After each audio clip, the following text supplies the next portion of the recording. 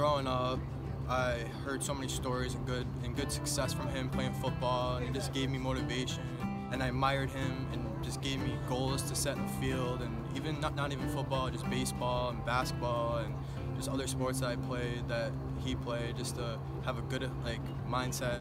Well, you know, the stories he used to tell me were something of the past, and obviously the game's changed since then, but he used to say it was one of the hardest things he's ever had to do.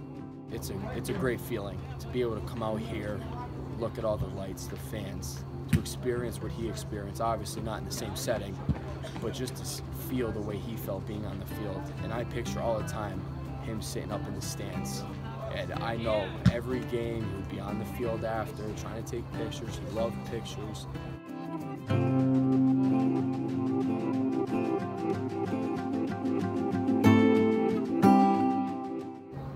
Yeah, over those years, all the hard work we paid off at practices and all the late night practices, films, and grind sessions, we got through it. We made it to district championships and won some games, and it was very exciting for us. It was a good memories for our life to have to live on for us forever.